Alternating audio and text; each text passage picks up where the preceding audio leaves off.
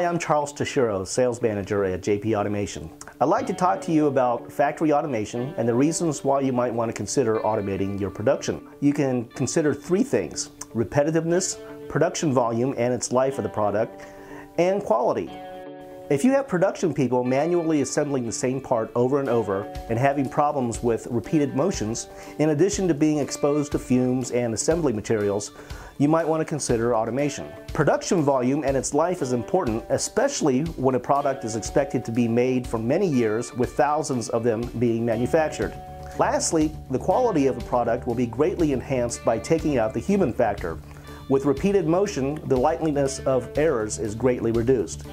There are many factors to consider when thinking about automating, including how much automation or what level of automation you want to try. Let JP Automation do a return on investment or ROI study for you so that you can make an informed decision about your production facility.